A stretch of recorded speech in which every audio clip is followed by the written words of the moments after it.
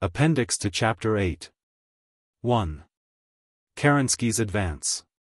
On November 9 Kerensky and his Cossacks arrived at Gatchina, where the garrison, hopelessly split into two factions, immediately surrendered. The members of the Gatchina Soviet were arrested, and at first threatened with death, later they were released on good behavior. The Cossack advance guards, practically unopposed, occupied Pavlovsk, Alexandrovsk and other stations, and reached the outskirts of Tsarskoye Selo next morning, November 10.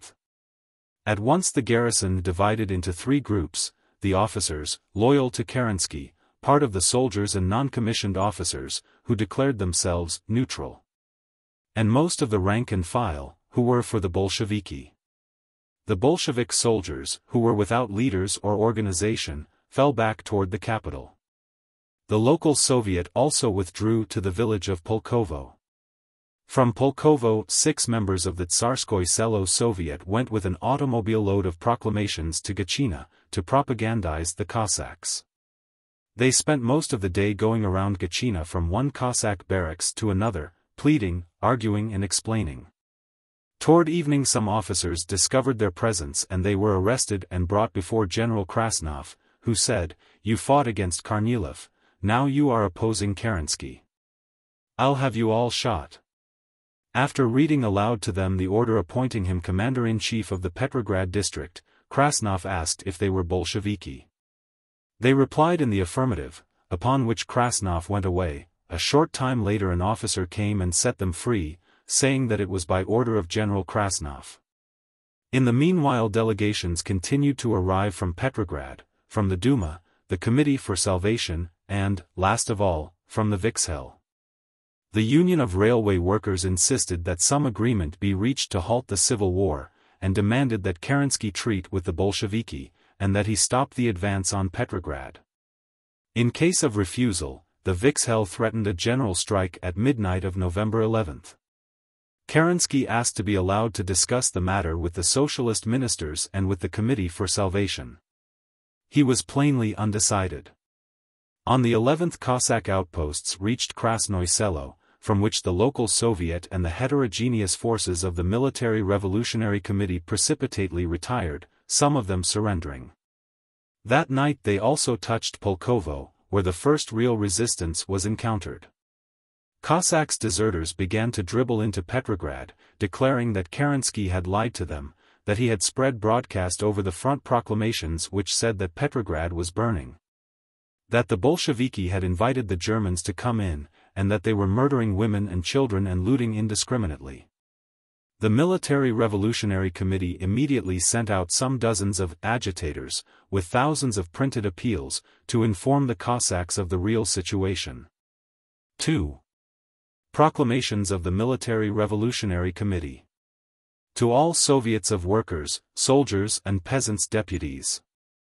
The All-Russian Congress of Soviets of Workers, Soldiers and Peasants Deputies charges the local Soviets immediately to take the most energetic measures to oppose all counter-revolutionary anti-Semitic disturbances, and all pogroms of whatever nature. The honor of the workers, peasants and soldiers' revolution cannot tolerate any disorders.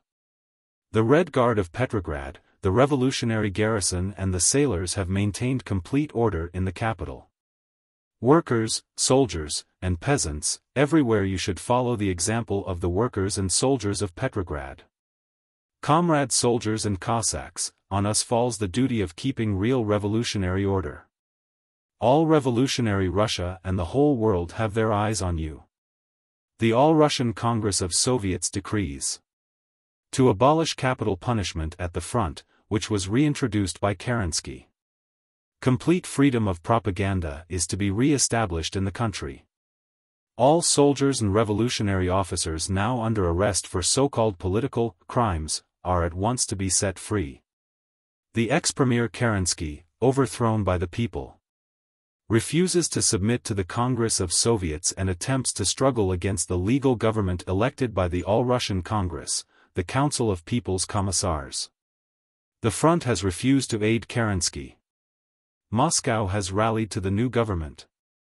In many cities, Minsk, Mogilev, Kharkov, the power is in the hands of the Soviets.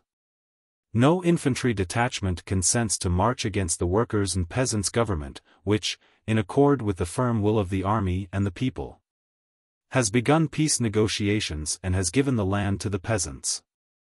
We give public warning that if the Cossacks do not halt Kerensky, who has deceived them and is leading them against Petrograd, the revolutionary forces will rise with all their might for the defense of the precious conquests of the revolution, peace and land.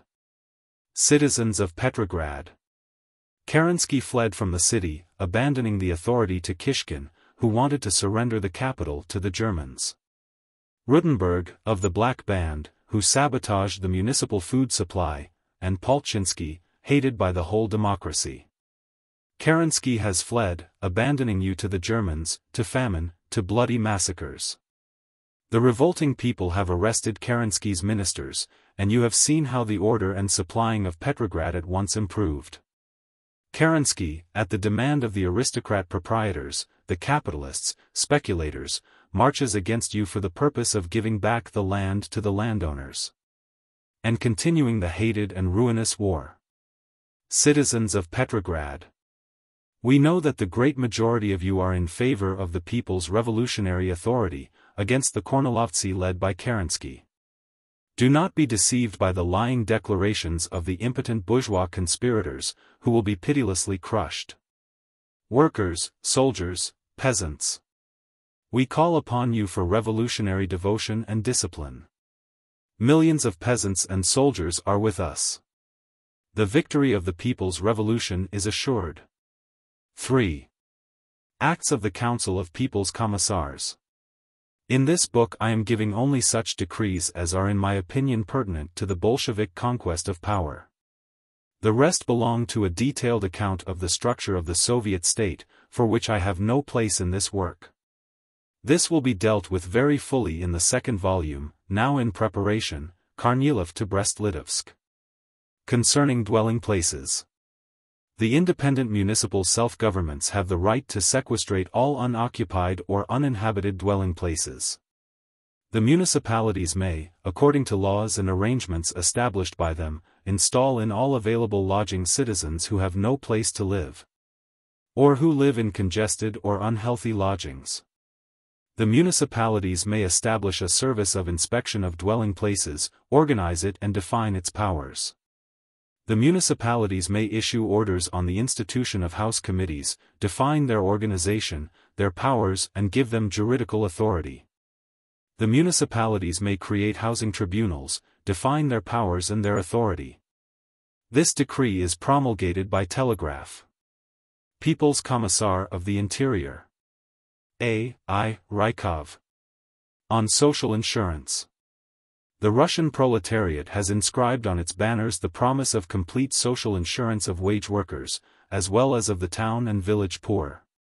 The government of the Tsar, the proprietors, and the capitalists, as well as the government of coalition and conciliation, failed to realize the desires of the workers with regard to social insurance. The workers' and peasants' government, relying upon the support of the Soviets of workers, soldiers, and peasants' deputies, announces to the working class of Russia and to the town and village poor that it will immediately prepare laws on social insurance based on the formulas proposed by the labor organizations. Insurance for all wage workers without exception, as well as for all urban and rural poor. Insurance to cover all categories of loss of working capacity, such as illness, infirmities, old age, childbirth, widowhood, orphanage, and unemployment. All the costs of insurance to be charged to employers. Compensation of at least full wages in all loss of working capacity and unemployment. Complete workers' self-government of all insurance institutions. In the name of the government of the Russian Republic. The People's Commissar of Labor. Alexander Shliapnikov. On popular education. Citizens of Russia. With the insurrection of November 7 the working masses have won for the first time the real power. The All-Russian Congress of Soviets has temporarily transferred this power both to its Executive Committee and to the Council of People's Commissars. By the will of the revolutionary people, I have been appointed People's Commissar of Education. The work of guiding in general the people's education, inasmuch as it remains with the central government, is, until the Constituent Assembly meets, entrusted to a commission on the people's education, whose chairman and executive is the People's Commissar. Upon what fundamental propositions will rest this State Commission? How is its sphere of competence determined? The general line of educational activity. Every genuinely democratic power must, in the domain of education, in a country where illiteracy and ignorance reign supreme, make its first aim the struggle against this darkness. It must acquire in the shortest time universal literacy, by organizing a network of schools answering to the demands of modern pedagogics. It must introduce universal, obligatory and free tuition for all, and establish at the same time a series of such teachers' institutes and seminaries as will in the shortest time furnish a powerful army of people's teachers so necessary for the universal instruction of the population of our boundless Russia. Decentralization. The State Commission on People's Education is by no means a central power governing the institutions of instruction and education. On the contrary, the entire school work ought to be transferred to the organs of local self-government. The independent work of the workers, soldiers and peasants, establishing on their own initiative cultural educational organizations, must be given full autonomy, both by the state center and the municipal centers. The work of the State Commission serves as a link and helpmate to organize resources of material and moral support to the municipal and private institutions, particularly to those with a class character established by the workers. The State Committee on People's Education, a whole series of invaluable law projects was elaborated from the beginning of the revolution by the State Committee for People's Education, a tolerably democratic body as to its composition, and rich in experts. The State Commission sincerely desires the collaboration of this committee. It has addressed itself to the Bureau of the Committee, with the request at once to convoke an extraordinary session of the committee for the fulfillment of the following program. The revision of rules of representation in the committee, in the sense of greater democratization. The revision of the committee's rights in the sense of widening them, and of converting the committee into a fundamental state institute for the elaboration of law projects calculated to reorganize public instruction and education in Russia upon democratic principles. The revision, jointly with the new State Commission, of the laws already created by the committee. A revision required by the fact that in editing them the committee had to take into account the bourgeois spirit of previous ministries, which obstructed it even in this its narrowed form. After this revision these laws will be put into effect without any bureaucratic red tape, in the revolutionary order. The pedagogues and the societists. The State Commission welcomes the pedagogues to the bright and honorable work of educating the people, the masters of the country.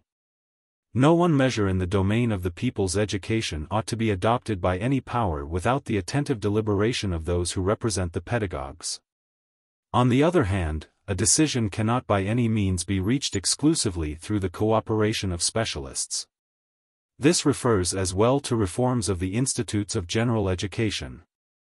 The cooperation of the pedagogues with the social forces. This is how the Commission will work both in its own constitution, in the State Committee, and in all its activities. As its first task the Commission considers the improvement of the teacher's status, and first of all of those very poor though almost most important contributors to the work of culture, the elementary school teachers. Their just demands ought to be satisfied at once and at any cost. The proletariat of the schools has in vain demanded an increase of salary to 100 rubles per month. It would be a disgrace any longer to keep in poverty the teachers of the overwhelming majority of the Russian people. But a real democracy cannot stop at mere literacy, at universal elementary instruction. It must endeavor to organize a uniform secular school of several grades. The ideal is, equal and if possible higher education for all the citizens.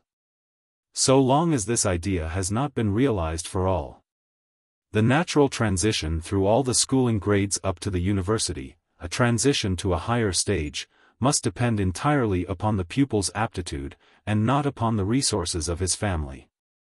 The problem of a genuinely democratic organization of instruction is particularly difficult in a country impoverished by a long, criminal, imperialistic war.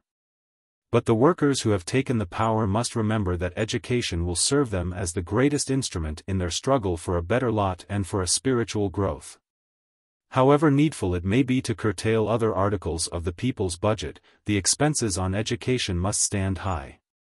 A large educational budget is the pride and glory of a nation. The free and enfranchised peoples of Russia will not forget this. The fight against illiteracy and ignorance cannot be confined to a thorough establishment of school education for children and youths. Adults, too, will be anxious to save themselves from the debasing position of a man who cannot read and write. The school for adults must occupy a conspicuous place in the general plan of popular instruction. Instruction and education, one must emphasize the difference between instruction and education. Instruction is the transmission of ready knowledge by the teacher to his pupil. Education is a creative process.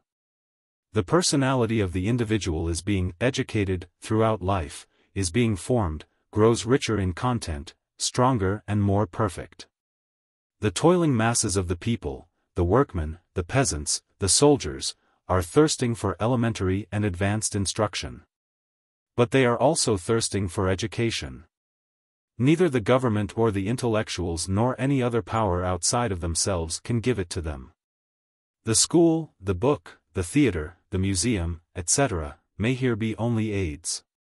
They have their own ideas, formed by their social position, so different from the position of those ruling classes and intellectuals who have hitherto created culture. They have their own ideas, their own emotions, their own ways of approaching the problems of personality and society. The city laborer, according to his own fashion, the rural toiler according to his, will each build his clear world conception permeated with the class idea of the workers.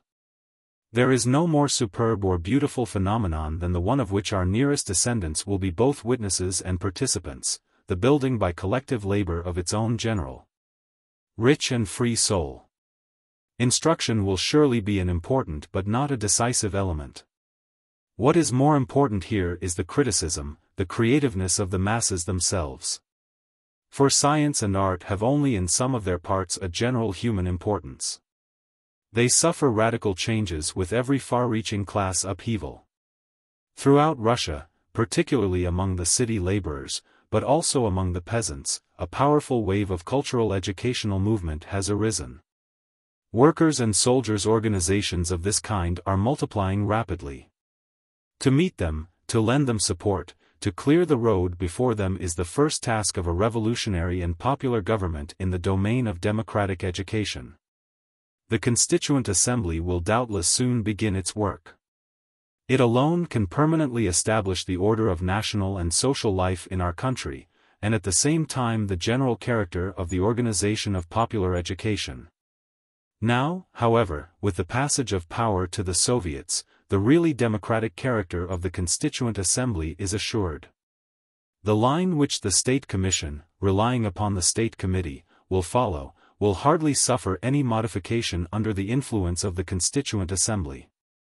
Without predetermining it, the new People's Government considers itself within its rights in enacting in this domain a series of measures which aim at enriching and enlightening as soon as possible the spiritual life of the country.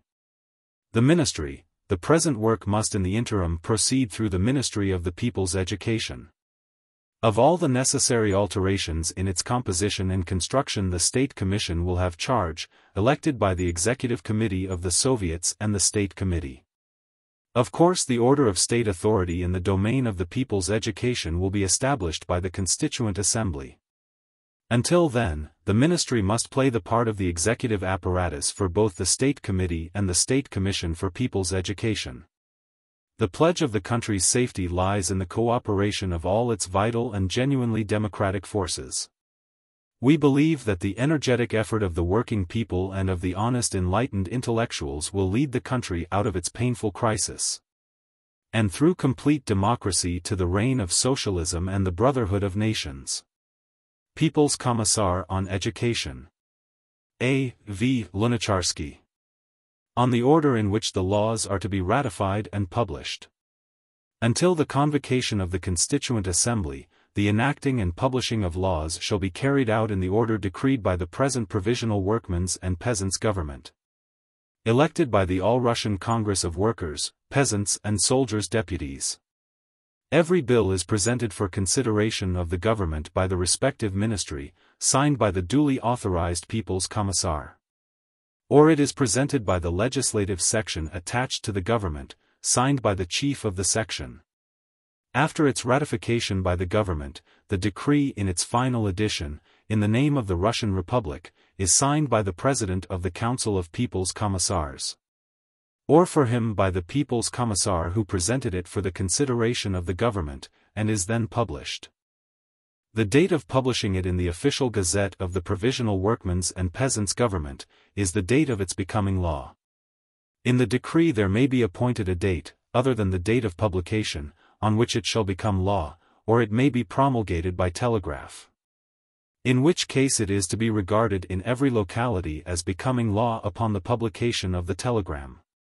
The promulgation of legislative acts of the government by the State Senate is abolished. The legislative section attached to the Council of People's Commissars issues periodically a collection of regulations and orders of the government which possess the force of law. The Central Executive Committee of the Soviets of Workers, Peasants, and Soldiers' Deputies, (TSYEK), has at all times the right to cancel, alter, or annul any of the government decrees. In the name of the Russian Republic, the President of the Council of People's Commissars. V. Ulyanov Lenin. 4. The Liquor Problem. Order issued by the Military Revolutionary Committee. Until further order, the production of alcohol and alcoholic drinks is prohibited. It is ordered to all producers of alcohol and alcoholic drinks to inform not later than on the 27th inst of the exact site of their stores. All culprits against this order will be tried by a military revolutionary court. The Military Revolutionary Committee. 5. Order No. 2. From the Committee of the Finland Guard Reserve Regiment to all House Committees and to the citizens of Vasily Ostrov. The bourgeoisie has chosen a very sinister method of fighting against the proletariat. It has established in various parts of the city huge wine depots, and distributes liquor among the soldiers, in this manner attempting to sow dissatisfaction in the ranks of the Revolutionary Army. It is herewith ordered to all House Committees, that at 3 o'clock, the time set for posting this order, they shall in person and secretly notify the President of the Committee of the Finland Guard Regiment, concerning the amount of wine in their premises. Those who violate this order will be arrested and given trial before a merciless court, and their property will be confiscated. And the stock of wine discovered will be blown up with dynamite. 2 hours after this warning. Because more lenient measures, as experience has shown, do not bring the desired results. Remember, there will be no other warning before the explosions. Regimental Committee of the Finland Guard Regiment. Appendix to Chapter 9. 1. Military Revolutionary Committee. Bulletin No. 2. November 12, in the evening, Kerensky sent a proposition to the revolutionary troops, to lay down their arms. Kerensky's men opened artillery fire. Our artillery answered and compelled the enemy to be silent.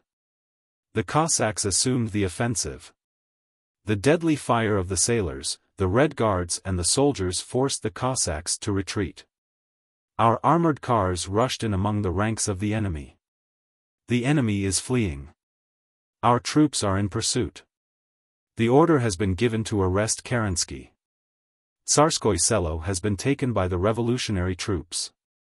The Lettish riflemen, the Military Revolutionary Committee has received precise information that the valiant Lettish riflemen have arrived from the front and taken up a position in the rear of Kerensky's bands.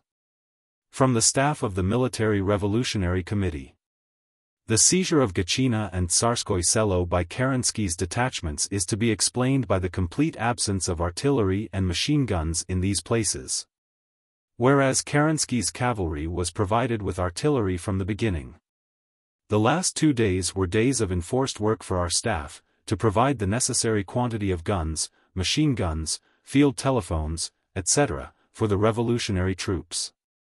When this work, with the energetic assistance of the district Soviets and the factories, the Putilov works, Obakov and others, was accomplished, the issue of the expected encounter left no place for doubt. On the side of the revolutionary troops there was not only a surplus in quantity and such a powerful material base as Petrograd, but also an enormous moral advantage. All the Petrograd regiments moved out to the positions with tremendous enthusiasm. The Garrison Conference elected a control commission of 5 soldiers, thus securing a complete unity between the commander-in-chief and the garrison. At the Garrison Conference it was unanimously decided to begin decisive action. The artillery fire on the 12th of November developed with extraordinary force by 3 p.m.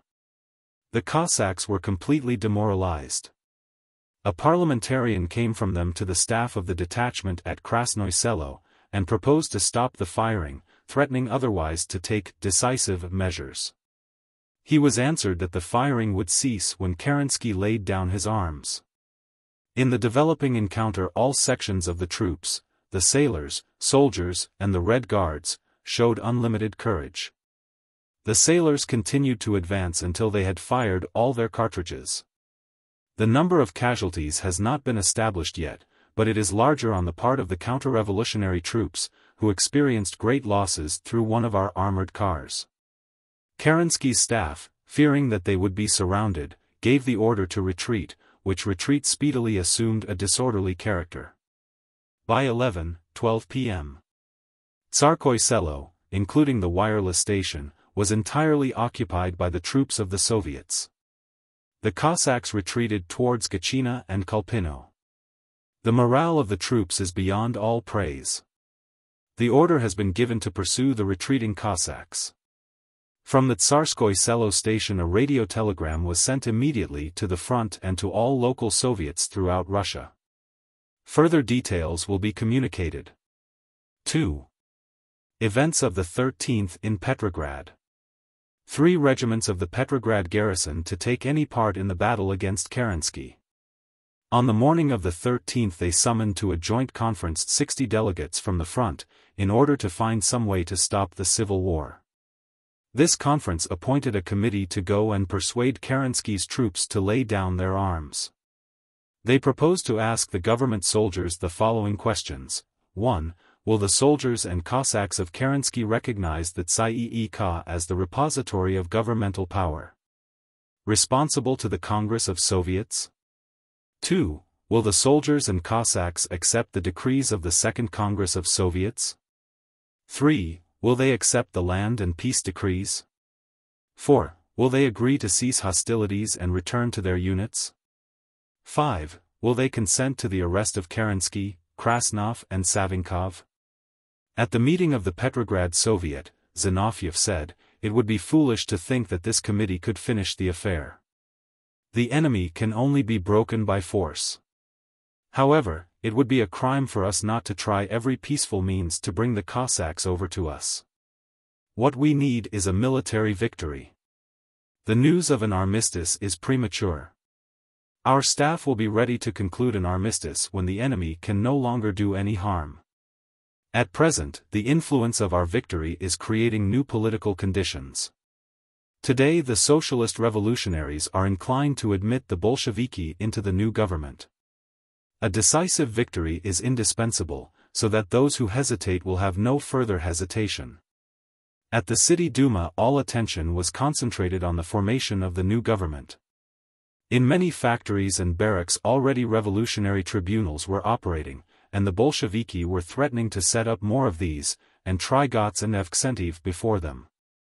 Dan proposed that an ultimatum be sent demanding the abolition of these revolutionary tribunals. Or the other members of the conference would immediately break off all negotiations with the Bolsheviki.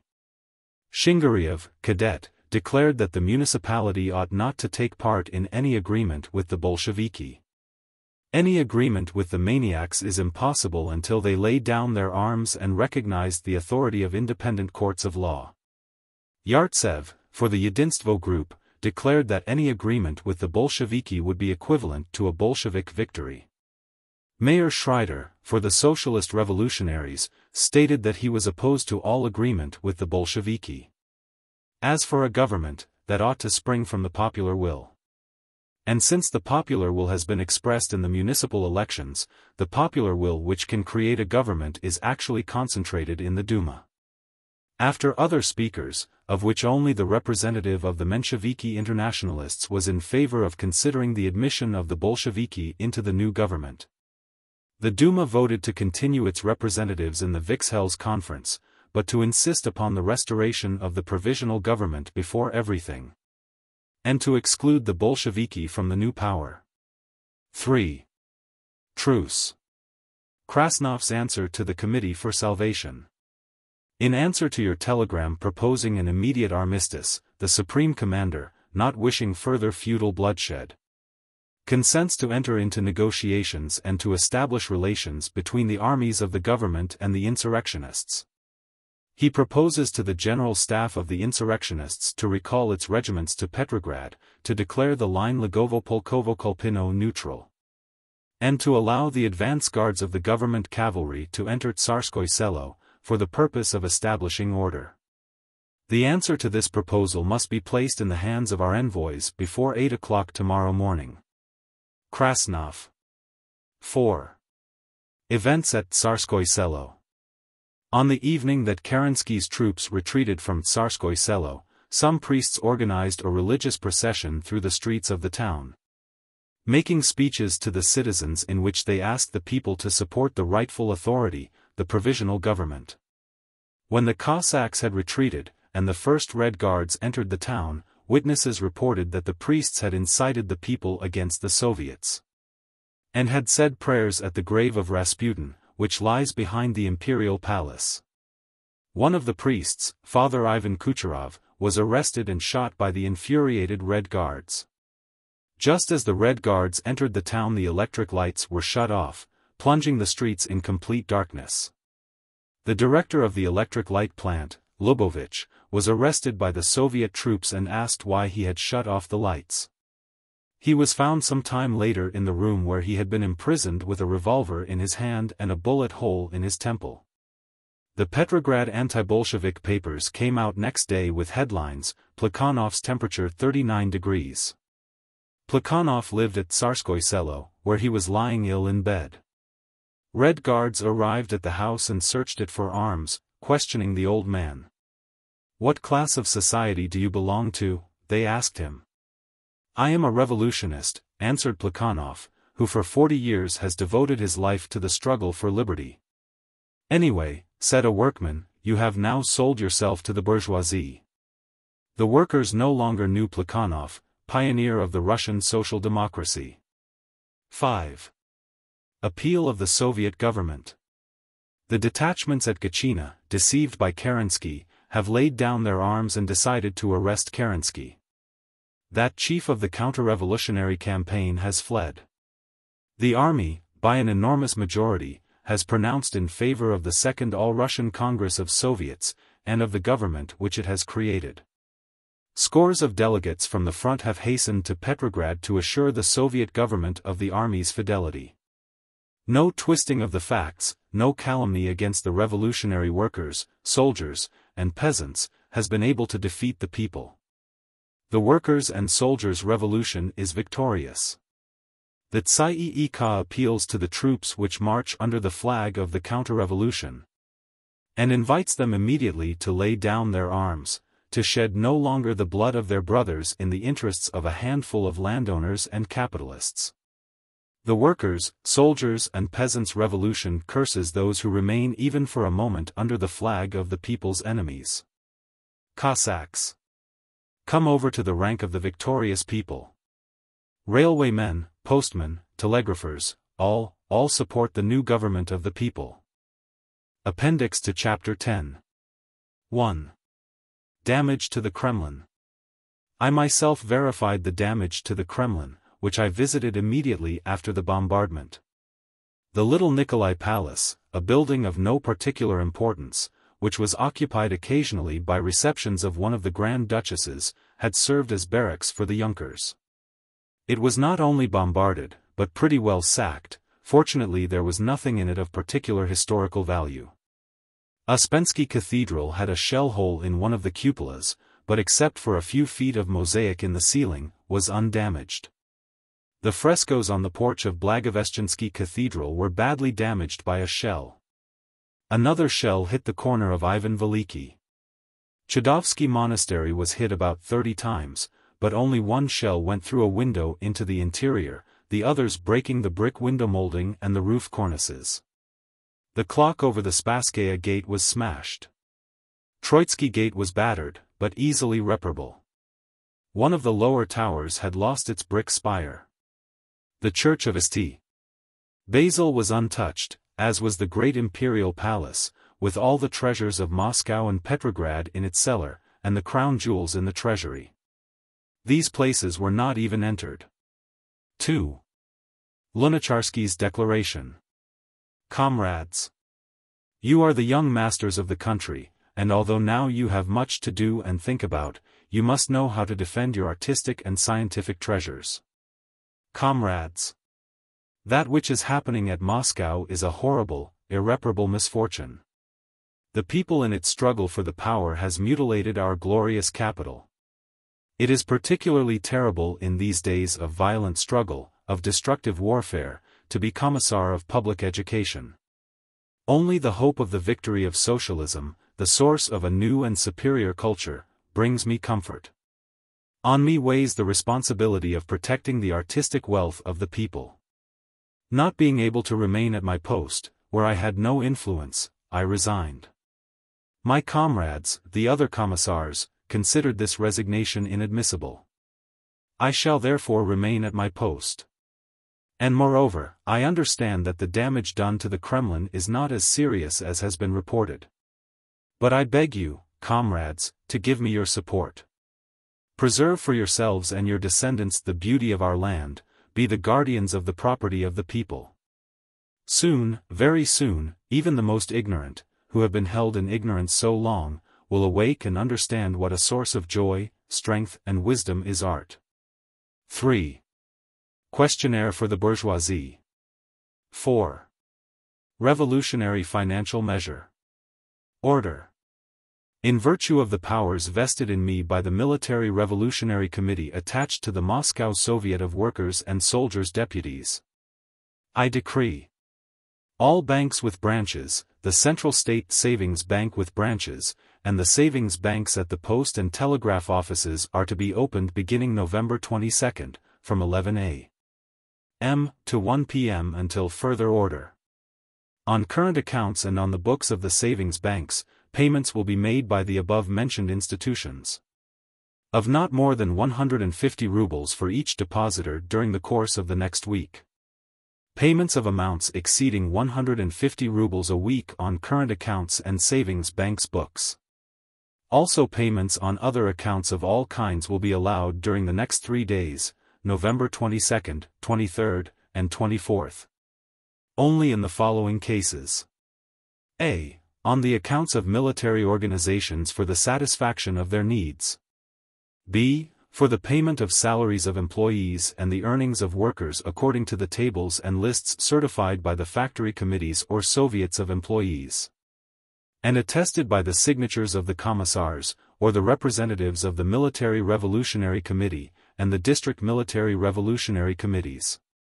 Not more than 150 rubles are to be paid against drafts, the remaining sums are to be entered on current account, payments on which are to be made in the order established by the present decree.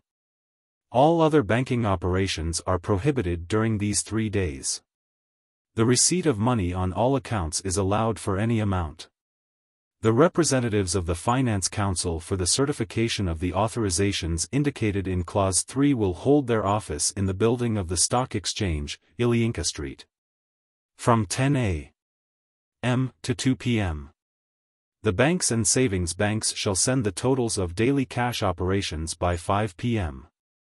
to the headquarters of the Soviet, Skoblev Square, to the Military Revolutionary Committee, for the Finance Council.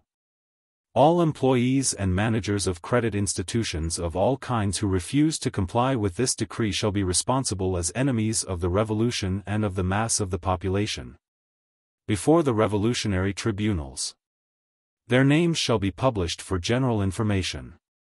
For the control of the operations of branches of the savings banks and banks within the limits of this decree, the district military revolutionary committees shall elect 3 representatives and appoint their place of business. Fully authorized Commissar of the Military Revolutionary Committee. S. Shevardin Maximenko. Appendix to Chapter 11. 1. Limitations of this chapter. This chapter extends over a period of 2 months, more or less. It covers the time of negotiations with the Allies, the negotiations and armistice with the Germans, and the beginning of the peace negotiations at Brest-Litovsk, as well as the period in which were laid the foundations of the Soviet state. However, it is no part of my purpose in this book to describe and interpret these very important historical events, which require more space. They are therefore reserved for another volume, Kornilov to Brest-Litovsk.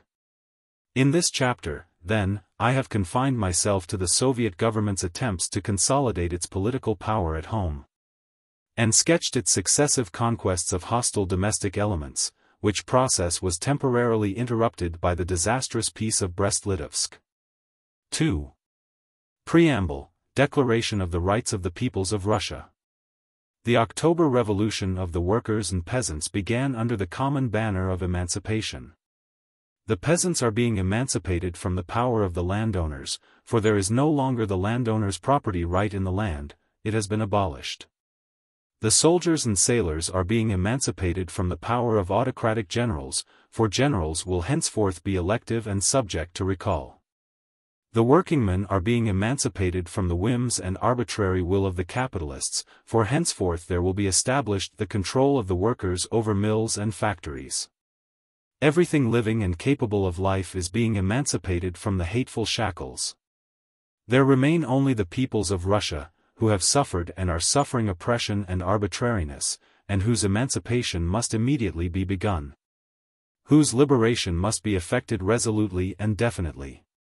During the period of Tsarism the peoples of Russia were systematically incited against one another. The result of such a policy are known: massacres and pogroms on the one hand, slavery of peoples on the other. There can be and there must be no return to this disgraceful policy. Henceforth the policy of a voluntary and honest union of the peoples of Russia must be substituted. In the period of imperialism, after the March Revolution, when the power was transferred into the hands of the cadet bourgeoisie, the naked policy of provocation gave way to one of cowardly distrust of the peoples of Russia, to a policy of fault-finding, of meaningless freedom and equality of peoples. The results of such a policy are known: the growth of national enmity, the impairment of mutual confidence. An end must be put to this unworthy policy of falsehood and distrust, of fault-finding and provocation. Henceforth it must be replaced by an open and honest policy leading to the complete mutual confidence of the peoples of Russia. Only as the result of such a trust can there be formed an honest and lasting union of the peoples of Russia. Only as the result of such a union can the workers and peasants of the peoples of Russia be cemented into one revolutionary force able to resist all attempts on the part of the imperialist annexationist bourgeoisie. 3. Decrees on the nationalization of the banks.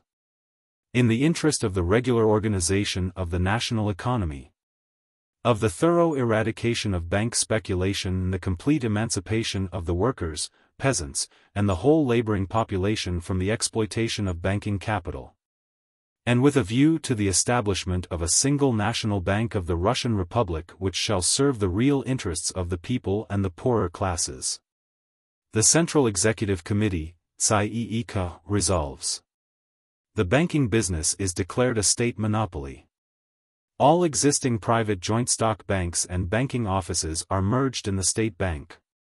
The assets and liabilities of the liquidated establishments are taken over by the state bank.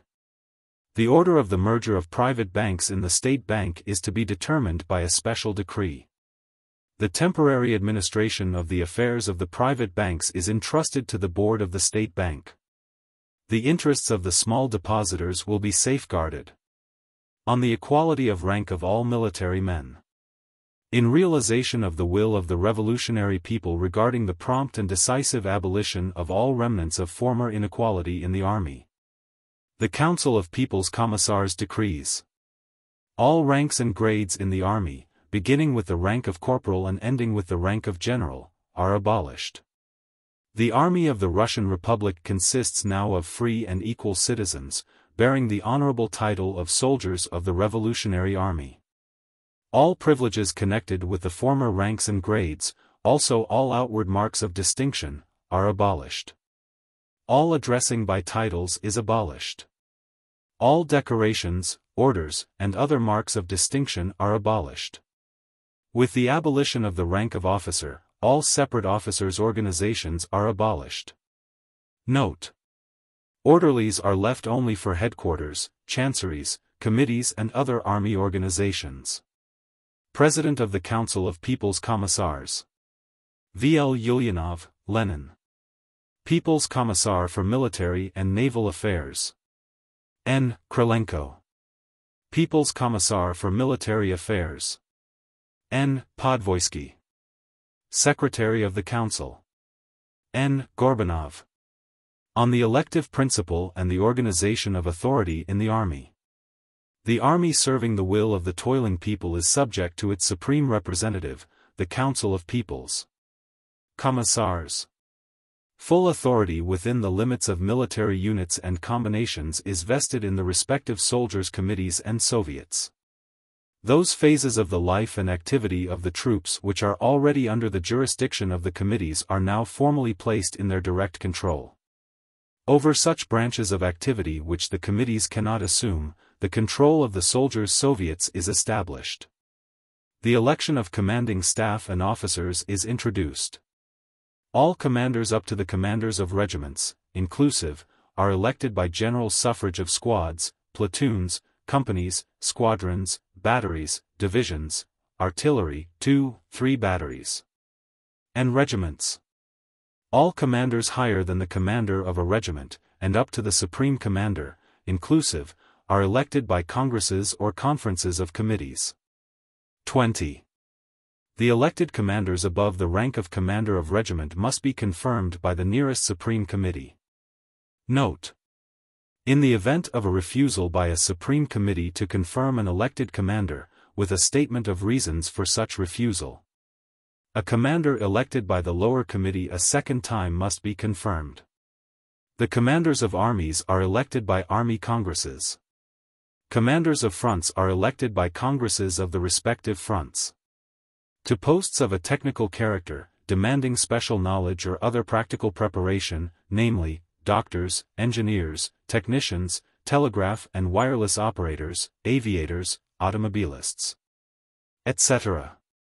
Only such persons as possess the required special knowledge may be elected, by the committees of the units of the respective services. Chiefs of staff must be chosen from among persons with special military training for that post. All other members of the staff are appointed by the Chief of Staff, and confirmed by the respective congresses. Note: all persons with special training must be listed in a special list. The right is reserved to retire from the service all commanders on active service who are not elected by the soldiers to any post, and who consequently are ranked as privates. All other functions beside those pertaining to the command, with the exception of posts in the economic departments, are filled by appointment of the respective elected commanders. Detailed instructions regarding the elections of the commanding staff will be published separately. President of the Council of People's Commissars. V.L. Ulyanov, Lenin. People's Commissar for Military and Naval Affairs. N. Krylenko. People's Commissar for Military Affairs. N. Podvoisky. Secretary of the Council. N. Gorbanov. On the abolition of classes and titles. All classes and class divisions, all class privileges and delimitations. All class organizations and institutions and all civil ranks are abolished. All classes of society, nobles, merchants, petty bourgeois, etc. And all titles, prince, count and others, and all denominations of civil rank, privy state councillor, and others, are abolished. And there is established the general denomination of citizen of the Russian Republic. The property and institutions of the classes of nobility are transferred to the corresponding autonomous zemstvos. The property of merchant and bourgeois organizations is transferred immediately to the municipal self-governments. All class institutions of any sort, with their property, their rules of procedure, and their archives, are transferred to the administration of the municipalities and zemstvos. All articles of existing laws applying to these matters are herewith repealed. The present decree becomes effective on the day it is published and applied by the Soviets of Workers, Soldiers and Peasants' Deputies. The present decree has been confirmed by the Tsai at the meeting of November 23, 1917, and signed by President of the Tsai Sverdlov. President of the Council of People's Commissars V.L. Ulyanov, Lenin. Executive of the Council of People's Commissars V. Bonch-Brovich. Secretary of the Council N. Gorbanov. On December 3 the Council of People's Commissars resolved to reduce the salaries of functionaries and employees in all government institutions and establishments, general or special, without exception. To begin with, the Council fixed the salary of a People's Commissar at 500 rubles per month, with 100 rubles additional for each grown member of the family incapable of work. This was the highest salary paid to any government official. 4. Countess Panina was arrested and brought to trial before the First Supreme Revolutionary Tribunal. The trial is described in the chapter on Revolutionary Justice, in my forthcoming volume, Kornilov to Brest-Litovsk. The prisoner was sentenced to return the money, and then be liberated to the public contempt. In other words, she was set free. 5. Ridicule of the new regime. From Drug Naroda, Menshevik, November 18. The story of the immediate peace of the Bolsheviki reminds us of a joyous moving picture film. Neratov runs, Trotsky pursues, Neratov climbs a wall, Trotsky too, Neratov dives into the water, Trotsky follows, Neratov climbs onto the roof, Trotsky right behind him. Neratov hides under the bed, and Trotsky has him. He has him. Naturally, peace is immediately signed. All is empty and silent at the Ministry of Foreign Affairs. The couriers are respectful, but their faces wear a caustic expression. How about arresting an ambassador and signing an armistice or a peace treaty with him? But they are strange folk, these ambassadors. They keep silent just as if they had heard nothing. Hola, hola, England, France, Germany. We have signed an armistice with you. Is it possible that you know nothing about it? Nevertheless, it has been published in all the papers and posted on all the walls. On a Bolshevik's word of honor, peace has been signed. We're not asking much of you, you just have to write 2 words. The ambassadors remain silent. The powers remain silent. All is empty and silent in the office of the Minister of Foreign Affairs. Listen, says Robespierre Trotsky to his assistant Murat Uritsky, run over to the British ambassadors, tell him we're proposing peace. Go yourself, says Murat Uritsky. He's not receiving. Telephone him, then. I've tried. The receiver's off the hook. Send him a telegram. I did. Well, with what result? Murat Uritsky sighs and does not answer. Robespierre Trotsky spits furiously into the corner. Listen, Murat, recommences Trotsky, after a moment. We must absolutely show that we're conducting an active foreign policy. How can we do that? Launch another decree about arresting Neratov, answers Uritsky, with a profound air. Murat, you're a blockhead, cries Trotsky. All of a sudden he arises, terrible and majestic, looking at this moment like Robespierre. Right, Uritsky, he says with severity. Write a letter to the British ambassador, a registered letter with receipt demanded. Write. I also will write. The peoples of the world await an immediate peace. In the enormous and empty Ministry of Foreign Affairs are to be heard only the sound of 2 typewriters.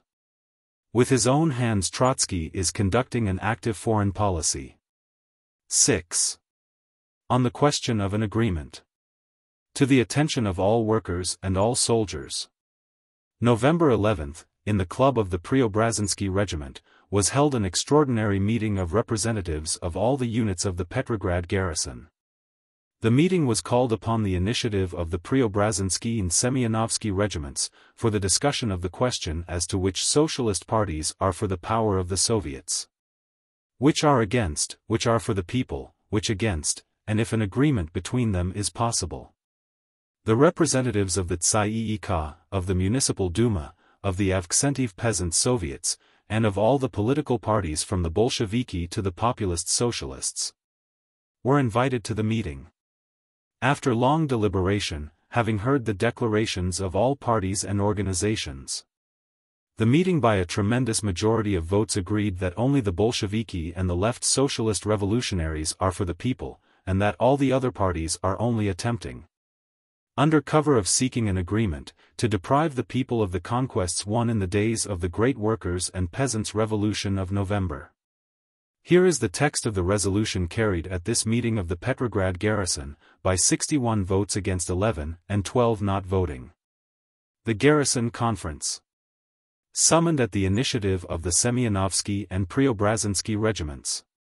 On hearing the representatives of all the socialist parties and popular organizations on the question of an agreement between the different political parties finds that 1. The representatives of the Tsay-ee-ka, the representatives of the Bolshevik Party and the left socialist revolutionaries, declared definitely that they stand for a government of the Soviets, for the decrees on land, peace and workers' control of industry, and that upon this platform they are willing to agree with all the socialist parties. 2. At the same time the representatives of the other parties, Mensheviki, socialist revolutionaries, either gave no answer at all, or declared simply that they were opposed to the power of the Soviets and against the decrees on land, peace and workers' control. In view of this the meeting resolves 1. To express severe censure of all parties which, under cover of an agreement, wish practically to annul the popular conquests of the Revolution of November. 2. To express full confidence in the Tsay-ee-ka and the Council of People's Commissars, and to promise them complete support. At the same time the meeting deems it necessary that the comrades left socialist revolutionaries should enter the people's government. 7. Wine pogroms. It was afterward discovered that there was a regular organization, maintained by the cadets, for provoking rioting among the soldiers. There would be telephone messages to the different barracks, announcing that wine was being given away at such and such an address. And when the soldiers arrived at the spot an individual would point out the location of the cellar. The Council of People's Commissars appointed a commissar for the fight against drunkenness, who, besides mercilessly putting down the wine riots, destroyed hundreds of thousands of bottles of liquor. The Winter Palace cellars, containing rare vintages valued at more than $5 million, were at first flooded, and then the liquor was removed to Kronstadt and destroyed. In this work the Kronstadt sailors, flower and pride of the revolutionary forces, as Trotsky called them, acquitted themselves with iron self-discipline. 8. Speculators. 2 orders concerning them. Council of People's Commissars. To the Military Revolutionary Committee. The disorganization of the food supply created by the war, and the lack of system, is becoming to the last degree acute, thanks to the speculators, marauders and their followers on the railways, in the steamship offices, forwarding offices, etc. Taking advantage of the nation's greatest misfortunes, these criminal spoliators are playing with the health and life of millions of soldiers and workers, for their own benefit. Such a situation cannot be borne a single day longer. The Council of People's Commissars proposes to the Military Revolutionary Committee to take the most decisive measures towards the uprooting of speculation, sabotage, hiding of supplies, fraudulent detention of cargoes, etc. All persons guilty of such actions shall be subject, by special orders of the Military Revolutionary Committee, to immediate arrest and confinement in the prisons of Kronstadt, pending their arraignment before the Revolutionary Tribunal. All the popular organizations are invited to cooperate in the struggle against the spoliators of food supplies. President of the Council of People's Commissaries. V. Ulyanov, Lenin. Accepted for execution, Military Revolutionary Committee attached to the CEC of the Soviets of W and S Deputies. Petrograd, November 23, 1917. To all honest citizens. The Military Revolutionary Committee decrees. Spoliators, marauders, speculators, are declared to be enemies of the people. The Military Revolutionary Committee proposes to all public organizations, to all honest citizens, to inform the Military Revolutionary Committee immediately of all cases of spoliation, marauding, speculation, which become known to them. The struggle against this evil is the business of all honest people. The Military Revolutionary Committee expects the support of all to whom the interests of the people are dear. The Military Revolutionary Committee will be merciless in pursuit of speculators and marauders. The Military Revolutionary Committee. Petrograd, December 2, 1917. 9. Purishkevich's letter to Kaldin. The situation at Petrograd is desperate. The city is cut off from the outside world and is entirely in the power of the Bolsheviki. People are arrested in the streets, thrown into the Neva, drowned and imprisoned without any charge. Even Burtsev is shut up in Peter Paul Fortress, under strict guard. The organization at whose head I am is working without rest to unite all the officers and what is left of the Junker schools, and to arm them. The situation cannot be saved except by creating regiments of officers and Junkers. Attacking with these regiments, and having gained a first success, we could later gain the aid of the garrison troops. But without that first success it is impossible to count on a single soldier, because thousands of them are divided and terrorized by the scum which exists in every regiment. Most of the Cossacks are tainted by Bolshevik propaganda, thanks to the strange policy of General Dutov, who allowed to pass the moment when by decisive action something could have been obtained. The policy of negotiations and concessions has borne its fruits. All that is respectable is persecuted, and it is the plebe and the criminals who dominate, and nothing can be done except by shooting and hanging them. We are awaiting you here, General, and at the moment of your arrival, we shall advance with all the forces at our disposal. But for that we must establish some communication with you, and before all, clear up the following points. 1. Do you know that in your name all officers who could take part in the fight are being invited to leave Petrograd on the pretext of joining you? 2. About when can we count on your arrival at Petrograd? We should like to know in order to coordinate our actions. In spite of the criminal inaction of the conscious people here, which allowed the yoke of Bolshevism to be laid upon us, in spite of the extraordinary pig-headedness of the majority of officers, so difficult to organize, we believe in spite of all that truth is on our side, and that we shall conquer the vicious and criminal forces who say that they are acting for motives of love of country and in order to save it. Whatever comes, we shall not permit ourselves to be struck down, and shall remain firm until the end. Purishkevich, being brought to trial before the Revolutionary Tribunal, was given a short prison term. 10. Decree on the monopoly of advertisements. The printing of advertisements, in newspapers, books, billboards, kiosks, in offices and other establishments is declared to be a state monopoly. Advertisements may only be published in the organs of the Provisional Workers' and Peasants' Government at Petrograd, and in the organs of local Soviets. The proprietors of newspapers and advertising offices, as well as all employees of such establishments, should remain at their posts until the transfer of the advertisement business to the government, superintending the uninterrupted continuation of their houses, and turning over to the Soviets all private advertising and the sums received therefor, as well as all accounts and copy. All managers of publications and businesses dealing with paid advertising, as well as their employees and workers, shall agree to hold a city congress, and to join, first the city trade unions, and then the all-Russian unions, to organize more thoroughly and justly the advertising business in the Soviet publications, as well as to prepare better rules for the public utility of advertising. All persons found guilty of having concealed documents or money, or having sabotaged the regulations indicated in paragraphs 3 and 4, will be punished by a sentence of not more than 3 years' imprisonment, and all their property will be confiscated. The paid insertion of advertisements, in private publications, or under a masked form, will also be severely penalized. Advertising offices are confiscated by the government, the owners being entitled to compensation in cases of necessity. Small proprietors, depositors and stockholders of the confiscated establishments will be reimbursed for all monies held by them in the concern. All buildings, officers, counters, and in general every establishment doing a business in advertising, should immediately inform the Soviet of Workers and Soldiers' Deputies of its address, and proceed to the transfer of its business, under penalty of the punishment indicated in paragraph 5. President of the Council of People's Commissars. V.L. Ulyanov, Lenin. People's Commissar for Public Instruction. A. V. Lunacharsky.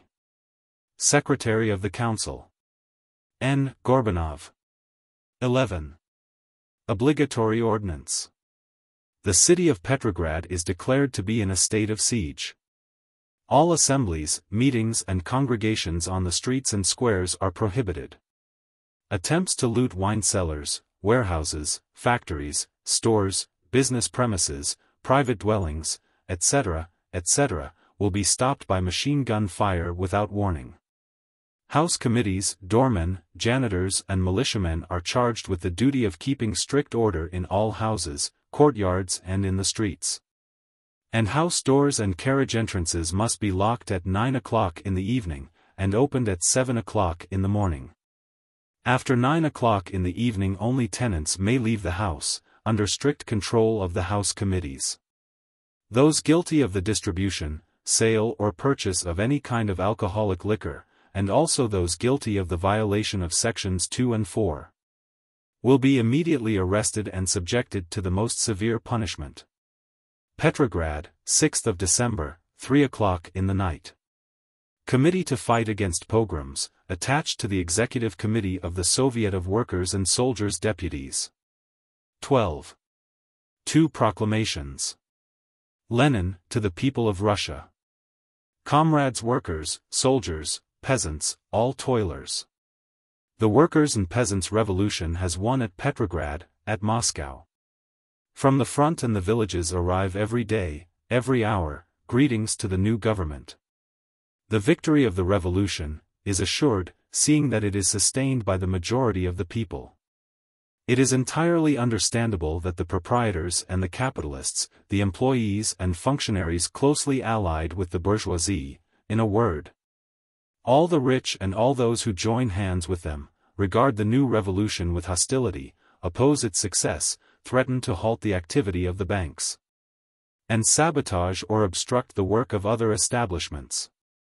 Every conscious worker understands perfectly that we cannot avoid this hostility, because the high officials have set themselves against the people and do not wish to abandon their posts without resistance. But the working classes are not for one moment afraid of that resistance. The majority of the people are for us. For us are the majority of the workers and the oppressed of the whole world. We have justice on our side. Our ultimate victory is certain. The resistance of the capitalists and high officials will be broken. No one will be deprived of his property without a special law on the nationalization of banks and financial syndicates. This law is in preparation. Not a worker will lose a single kopeck. On the contrary, he will be assisted. Without at this moment establishing the new taxes. The new government considers one of its primary duties to make a severe accounting and control on the reception of taxes decreed by the former regime. Comrades workers, remember that you yourselves direct the government. No one will help you unless you organize yourselves and take into your own hands the affairs of the state. Your Soviets are now the organs of governmental power. Strengthen them, establish a severe revolutionary control, pitilessly crush the attempts at anarchy on the part of drunkards, brigands, counter-revolutionary Junkers and Kornilovists. Establish a strict control over production and the accounting for products.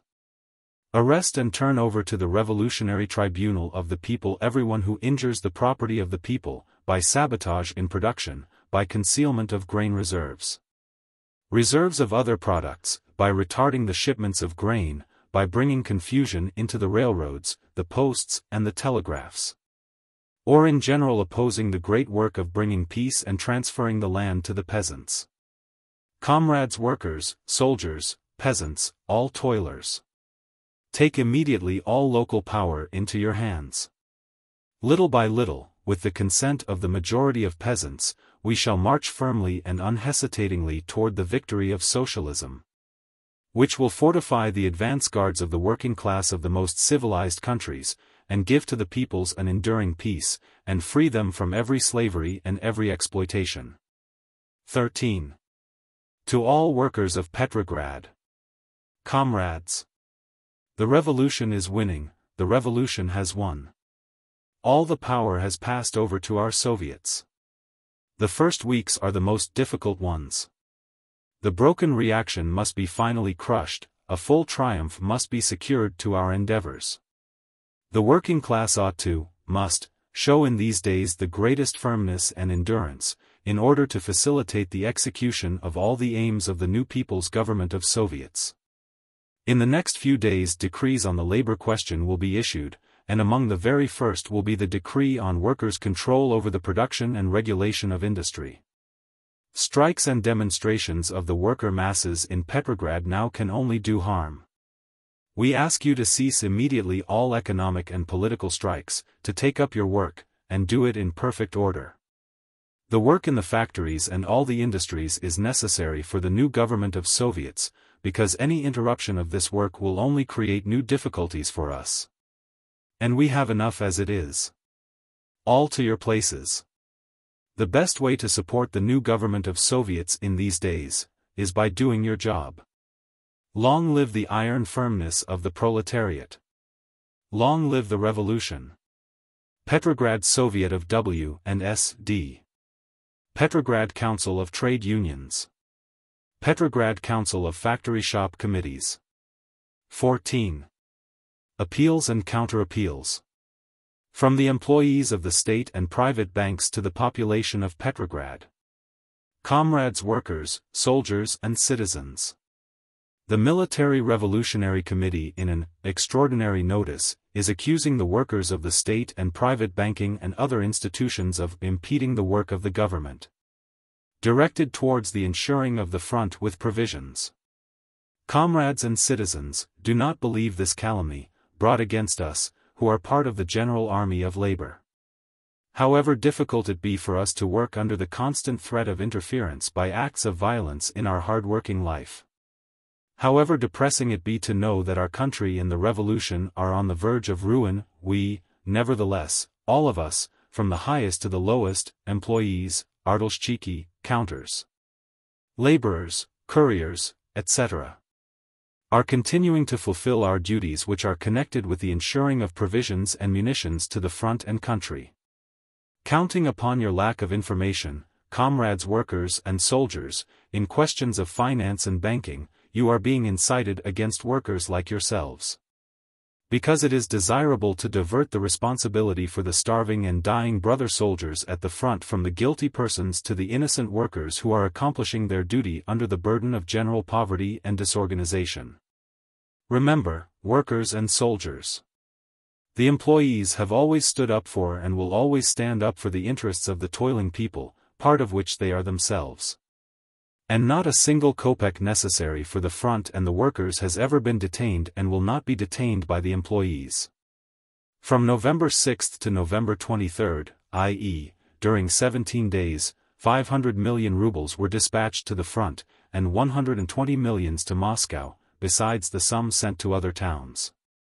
Keeping guard over the wealth of the people, the master of which can be only the Constituent Assembly, representing the whole nation. The employees refuse to give out money for purposes which are unknown to them. Do not believe the calumniators calling you to take the law into your own hands. Central Board of the All-Russian Union of Employees of the State Bank. Central Board of the All-Russian Trade Union of Employees of Credit Institutions. To the population of Petrograd. Citizens, do not believe the falsehood which irresponsible people are trying to suggest to you by spreading terrible calumnies against the employees of the Ministry of Supplies and the workers in other supply organizations who are laboring in these dark days for the salvation of Russia. Citizens. In posted placards you are called upon to lynch us, we are accused falsely of sabotage and strikes, we are blamed for all the woes and misfortunes that the people are suffering. Although we have been striving indefatigably and uninterruptedly, and are still striving, to save the Russian people from the horrors of starvation. Notwithstanding all that we are bearing as citizens of unhappy Russia, we have not for 1 hour abandoned our heavy and responsible work of supplying the army and population with provisions. The image of the army, cold and hungry, saving our very existence by its blood and its tortures, does not leave us for a single moment. Citizens. If we have survived the blackest days in the life and history of our people, if we have succeeded in preventing famine in Petrograd, if we have managed to procure to the suffering army bread and forage by means of enormous, almost superhuman, efforts, it is because we have honestly continued and are still continuing to do our work. To the last warning of the usurpers of the power we reply, it is not for you who are leading the country to ruin to threaten us who are doing all we can not to allow the country to perish. We are not afraid of threats, before us stands the sacred image of tortured Russia. We will continue our work of supplying the army and the people with bread to our last efforts, so long as you will not prevent us from accomplishing our duty to our country. In the contrary case the army and the people will stand before the horrors of famine, but the responsibility therefore belongs to the perpetrators of violence. Executive Committee of the Employees of the Ministry of Supplies. To the Chinovniki, government officials. It is notified hereby that all officials and persons who have quitted the service in government and public institutions or have been dismissed for sabotage or for having failed to report for work on the day fixed, and who have nevertheless received their salary paid in advance for the time they have not served, are bound to return such salary not later than on November 27, 1917. To those institutions where they were in service. In the event of this not being done, these persons will be rendered answerable for stealing the Treasury's property and tried by the Military Revolutionary Court. The Military Revolutionary Committee. December 7, 1917. From the Special Board for the Supplies. Citizens. The conditions of our work for the supplying of Petrograd are getting more and more difficult every day. The interference with our work, which is so ruinous to our business, of the commissars of the Military Revolutionary Committee is still continuing. Their arbitrary acts, their annulling of our orders, may lead to a catastrophe. Seals have been affixed to one of the cold storages where the meat and butter destined for the population are kept, and we cannot regulate the temperature so that the products would not be spoilt. 1 carload of potatoes and 1 carload of cabbages have been seized and carried away no one knows where to. Cargoes which are not liable to requisition, calva, are requisitioned by the commissars and, as was the case one day, 5 boxes of calva were seized by the commissar for his own use. We are not in a position to dispose of our storages, where the self-appointed commissars do not allow the cargoes to be taken out, and terrorize our employees, threatening them with arrest. All that is going on in Petrograd is known in the provinces, and from the Don, from Siberia, from Voronezh and other places people are refusing to send flour and bread. This cannot go on much longer. The work is simply falling out of our hands. Our duty is to let the population know of this. To the last possibility we will remain on guard of the interests of the population. We will do everything to avoid the oncoming famine, but if under these difficult conditions our work is compelled to stop, let the people know that it is not our fault. 15. Elections to the Constituent Assembly in Petrograd. There were 19 tickets in Petrograd. The results are as follows, published November 30th. Party. Vote. Populist Socialists. 19,109. Cadets. 245,006. Christian Democrats. 3,707. Bolsheviki. 424. 027. Socialist Universalists. 158. S. D. NSR. Ukrainian and Jewish workers. 4,219. League of Women's Rights. 5,310.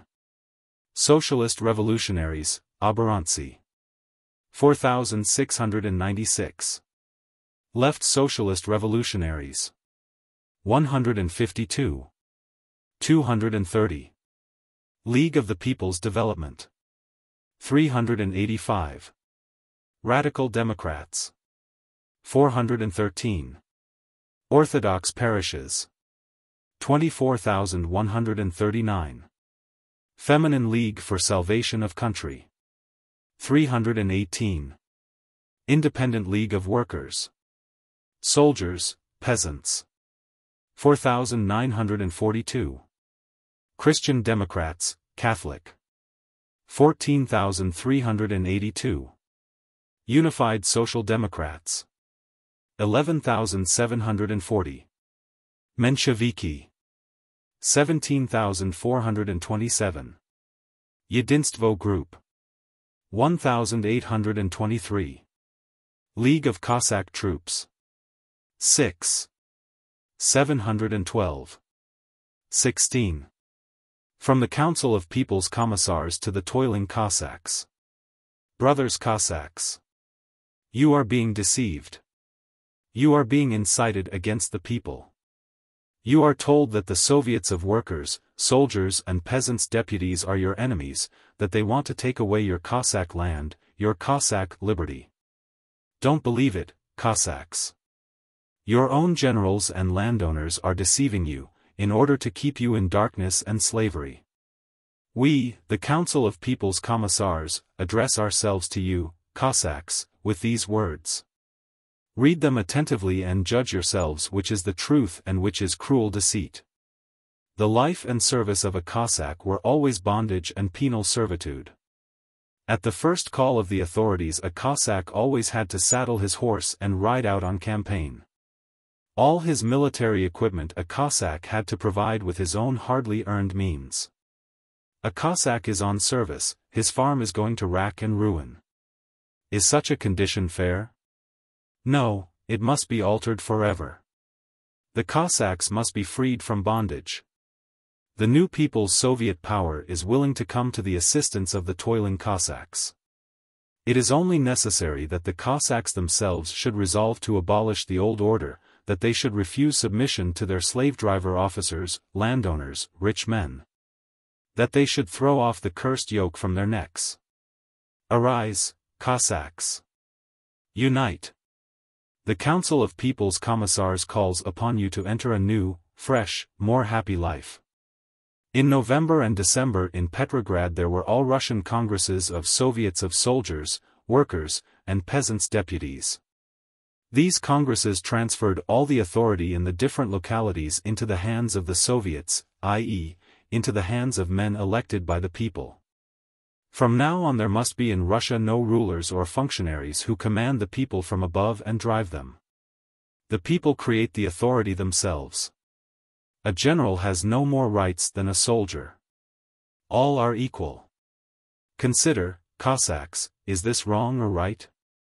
We are calling upon you, Cossacks, to join this new order and to create your own Soviets of Cossacks deputies.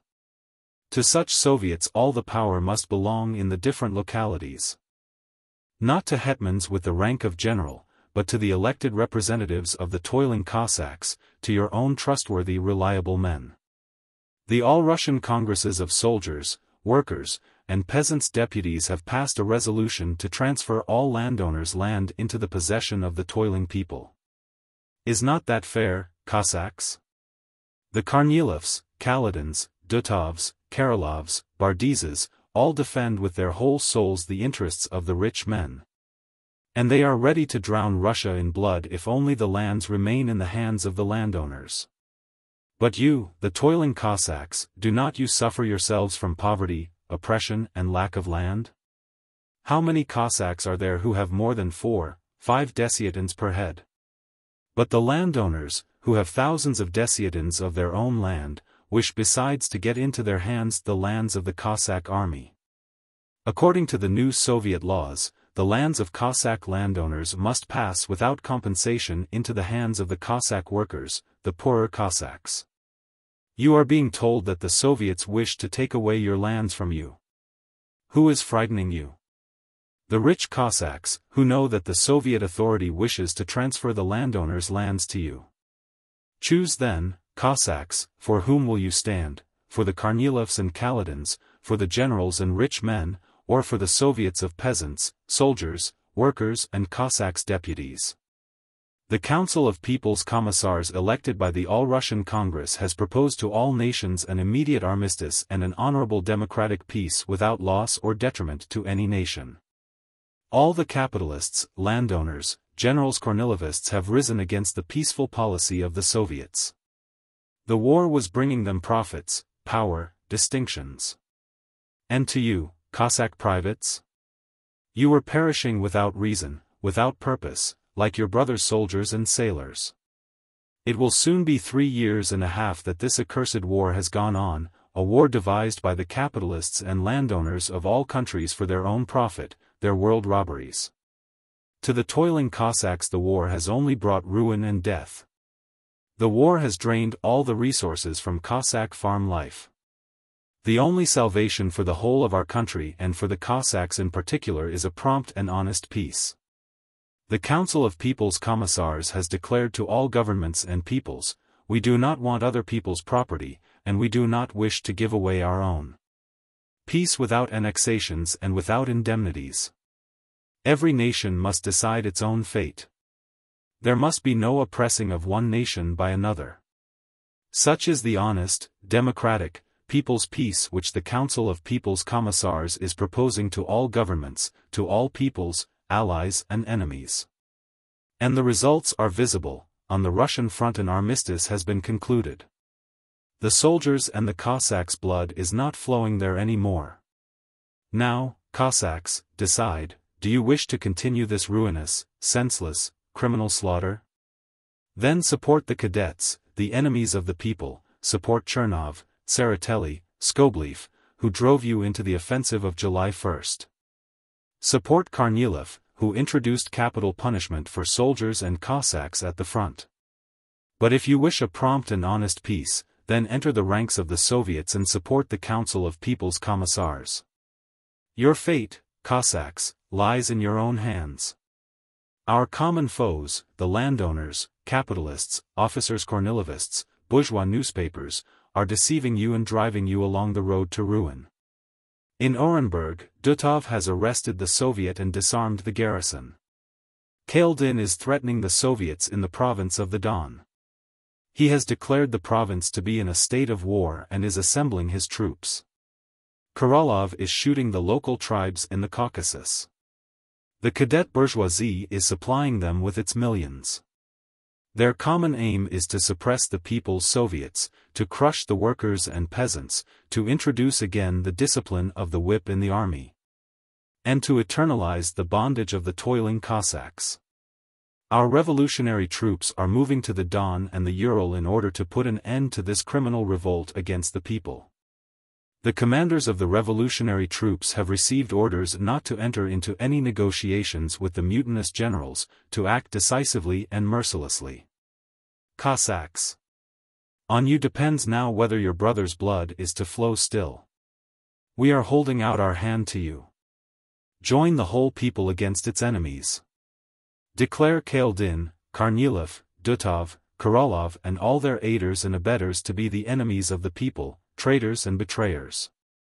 Arrest them with your own forces and turn them over into the hands of the Soviet authority, which will judge them in open and public revolutionary tribunal. Cossacks. Form Soviets of Cossacks deputies. Take into your toil-worn hands the management of all the affairs of the Cossacks. Take away the lands of your own wealthy landowners. Take over their grain, their inventoried property and livestock for the cultivation of the lands of the toiling Cossacks, who are ruined by the war. Forward, Cossacks, to the fight for the common cause of the people. Long live the toiling Cossacks. Long live the union of the Cossacks, the soldiers, peasants and workers. Long live the power of the Soviets of Cossacks, soldiers, workers and peasants deputies. Down with the war. Down with the landowners and the Kornilovist generals. Long live peace and the brotherhood of peoples. Council of People's Commissars. 17. From the Commission on Public Education attached to the Central City Duma. Comrades workingmen and working women. A few days before the holidays, a strike has been declared by the teachers of the public schools. The teachers side with the bourgeoisie against the workers' and peasants' government. Comrades, organize parents' committees and pass resolutions against the strike of the teachers. Propose to the ward Soviets of workers and soldiers deputies, the trade unions, the factory shop and party committees, to organize protest meetings. Arrange with your own resources Christmas trees and entertainments for the children, and demand the opening of the schools, after the holidays, at the date which will be set by the Duma. Comrades, strengthen your position in matters of public education, insist on the control of the proletarian organizations over the schools. Commission on Public Education attached to the Central City Duma. 18. Diplomatic correspondence of the Soviet government. The notes issued by Trotsky to the Allies and to the neutral powers, as well as the note of the Allied military attaches to General Dukhanin, are too voluminous to give here. Moreover, they belong to another phase of the history of the Soviet Republic, with which this book has nothing to do, the foreign relations of the Soviet government. This I treat at length in the next volume, Kornilov to Brest-Litovsk. 19. Appeals to the front against Dukhanin. The struggle for peace has met with the resistance of the bourgeoisie and the counter-revolutionary generals. From the accounts in the newspapers, at the Stavka of former Supreme Commander Dukhanin are gathering the agents and allies of the bourgeoisie, Verkhovsky, Avksentiv, Chernov, Gotz, Tseretelli, etc. It seems even that they want to form a new power against the Soviets. Comrade soldiers. All the persons we have mentioned have been ministers already. They have acted in accord with Kerensky and the bourgeoisie. They are responsible for the offensive of July 1 and for the prolongation of the war. They promised the land to the peasants and then arrested the land committees.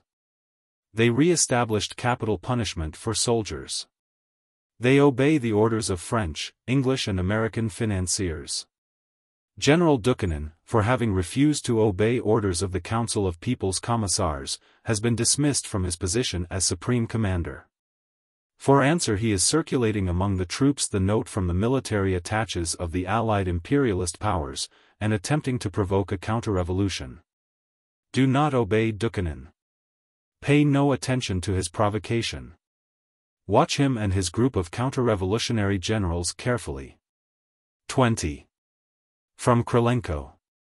Order Number 2. The ex-Supreme Commander, General Dukhanin, for having opposed resistance to the execution of orders for criminal action susceptible of provoking a new civil war, is declared enemy of the people. All persons who support Dukhanin will be arrested, without respect to their social or political position or their past. Persons equipped with special authority will operate these arrests. I charge General Manikovsky with the execution of the above-mentioned dispositions. Appendix to Chapter 12. 1. Instruction to peasants.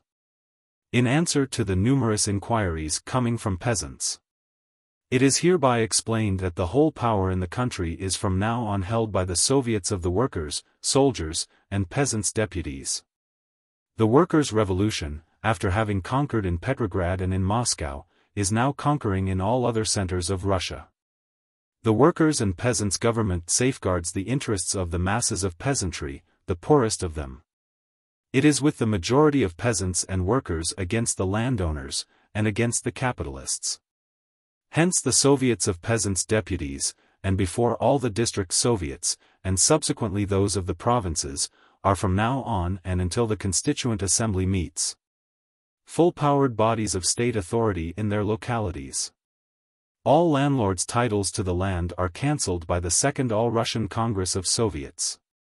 A decree regarding the land has already been issued by the present Provisional Workers' and Peasants' Government. On the basis of the above decree, all lands hitherto belonging to landlords now pass entirely and wholly into the hands of the Soviets of Peasants' Deputies. The Volist, a group of several villages forms a Volist. Land committees are immediately to take over all land from the landlords, and to keep a strict account over it, watching that order be maintained, and that the whole estate be well guarded. Seeing that from now on all private estates become public property and must therefore be protected by the people themselves. All orders given by the Volist land committees, adopted with the assent of the district Soviets of Peasants' Deputies, in fulfillment of the decrees issued by the revolutionary power, are absolutely legal and are to be forthwith and irrefutably brought into execution. The Workers' and Peasants' Government appointed by the Second All-Russian Congress of Soviets has received the name of the Council of People's Commissars. The Council of People's Commissars summons the peasants to take the whole power into their hands in every locality. The workers will in every way absolutely and entirely support the peasants, arrange for them all that is required in connection with machines and tools, and in return they request the peasants to help with the transport of grain. President of the Council of People's Commissars. V. Ulyanov, Lenin. Petrograd, November 18, 1917. 2. The full-powered Congress of Peasants' Soviets met about a week later, and continued for several weeks. Its history is merely an expanded version of the history of the Extraordinary Conference. At first the great majority of the delegates were hostile to the Soviet government, and supported the reactionary wing. Several days later the assembly was supporting the moderates with Chernov. And several days after that the vast majority of the Congress were voting for the faction of Maria Spiridonova, and sending their representatives into the Tsay-ee-kah at Smolny. The right wing then walked out of the Congress and called a Congress of its own, which went on, dwindling from day to day, until it finally dissolved.